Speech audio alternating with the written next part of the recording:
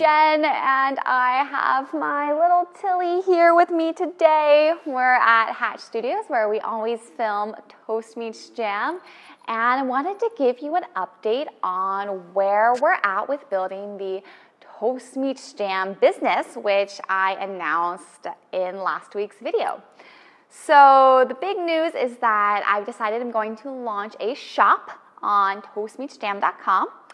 I realized that you guys are really liking the post I was putting on Instagram with the motivational quotes and phrases, and I was thinking, gosh, I would really love to have these on like a coffee mug or notebook or other office supplies, and I did some looking around and I couldn't find anything, so I just figured, hey, this looks like a great place to start. Why don't I put these on the things that I would like to own? And I think that you guys might really like that too.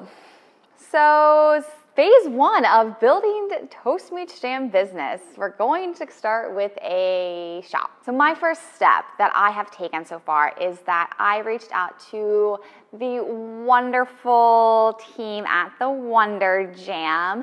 Husband and wife, Allie and Adam, are the duo that built the Toast Meets Jam website. I love them, and they are so amazing to work with. I am absolutely going to leave their link in the video description below, because if you need a website or design help, I cannot recommend them enough. They are amazing. So to start, I went back to Instagram and I went on Pinterest, and I found some quotes and phrases that I really love and that you guys are really liking and responding to. And I shared those with Allie, and she has gone through and hand-lettered them and just created these beautiful, amazing prints out of the design. So things like, take the risk and be you, and I love the one, wake up and smell the inspiration, which is going to go on a coffee mug. So right now we have those designs, and I'm in the process of sourcing products and samples. Now I'm looking for things where I don't have to store a lot of inventory, or none if possible. Going to use Teespring to start with a couple of t-shirt ideas. And I am looking for other businesses like Teespring that can do coffee mugs and notebooks, or really, anything else that, you guys know that's out there. I would love your recommendations, so please leave those in the comments. I found Cafe Press. If you guys have worked with them, let me know what you think, and let me know of any other ones. But my goal in getting started is really to keep it simple and be able to move as fast as possible, so avoiding having to get inventory is key.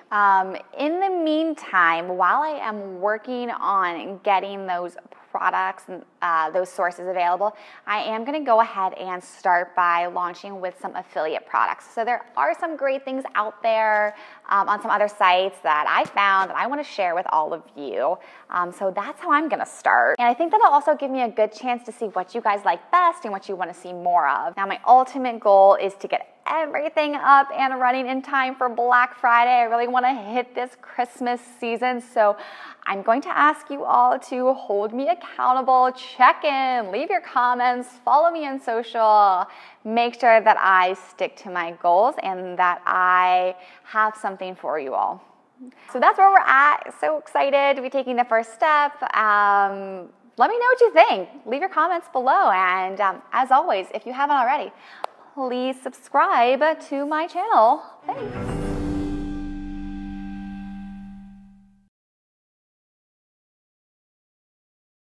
I like that it represents curiosity and kind of risking, you're risking things when you're trying something new.